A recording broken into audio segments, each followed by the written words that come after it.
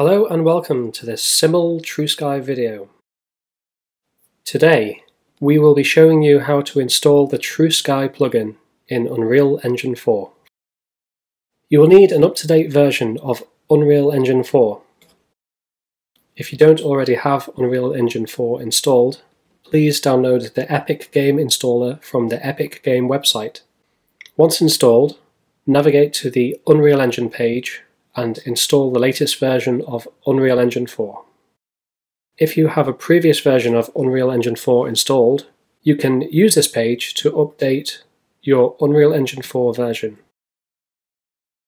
If you have not already done so, please head over to the Simul website and create an account. You can start a free 30-day trial, or you can purchase a license from the pricing page. Please log into your account and make a note of your product license key and username. Next, we are going to download the trueSKY binary installer for Unreal Engine 4. This download is available from the navigation menu when you are logged into your account.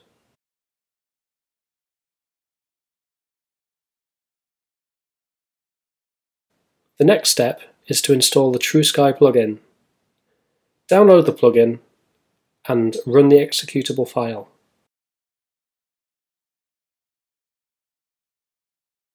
You will be prompted to select your Unreal Engine 4 directory for installation. If your directory is different to the one supplied in the installer, please select the directory which contains your Unreal Engine 4 installation.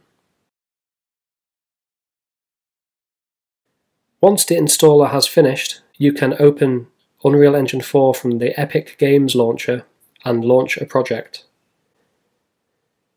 When your project has loaded, click on the Edit tab followed by the Plugins option. Use the search feature to find the trueSKY plugin and click Enable.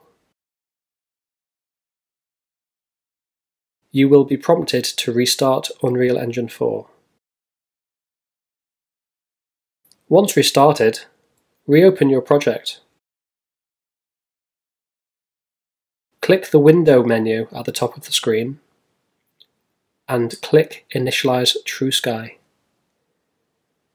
The installer will perform certain tasks such as delete atmospheric fog actors, delete BP sky sphere. It will then add trueSKY sequence actor and it will add trueSKY light.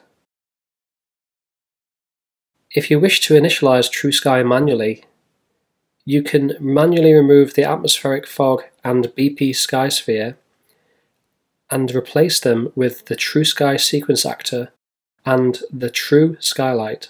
Deleting the atmospheric fog actor and sky sphere is necessary, as trueSKY will handle fog, directional lighting, and ambient lighting. Once the plugin initialization is complete, you should see trueSKY appear in your scene. The final step is to activate your plugin with the license key we obtained earlier from your account on the Simul website. In your scene, select the trueSKY sequence actor in the World Outliner window. In the Details window, use a search query to find trueSKY. In the results, find the active sequence property and double-click the S icon. In the pop-up window, enter your username and license key. Correct credentials should signal OK, which means your trueSKY plugin is now activated.